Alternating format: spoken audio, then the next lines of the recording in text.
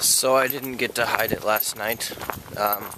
Ended up working till about 11:30, and I didn't feel like going anywhere, so I didn't. But this morning I found a place, and now I'm headed out there to go hide it.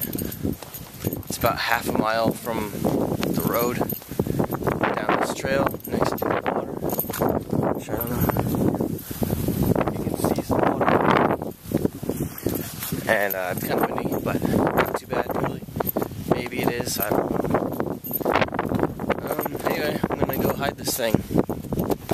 Over here is where we were on location for one of my brother's films.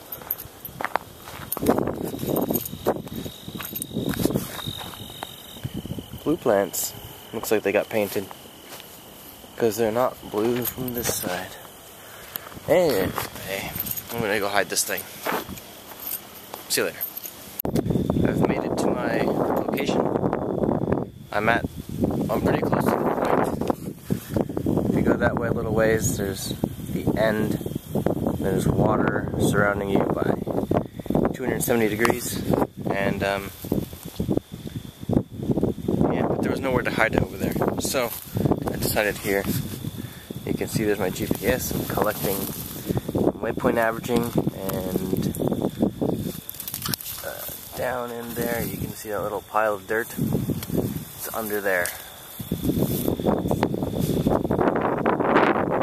So, pretty good place, I think. It's like in the middle of nowhere. We'll see how long it takes somebody to find it. It's gonna be windy because, well, I mean, they wouldn't build a windmill here if it wasn't. But anyway, this was recently installed like a week ago. It is huge. You probably can't get the scale of how big it is on camera, but that thing is huge.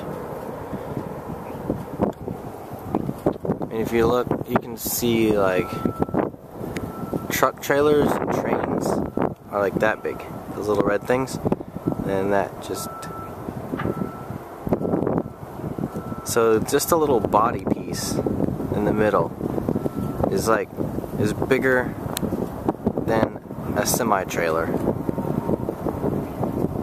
It's just huge. But anyway, I thought it was kind of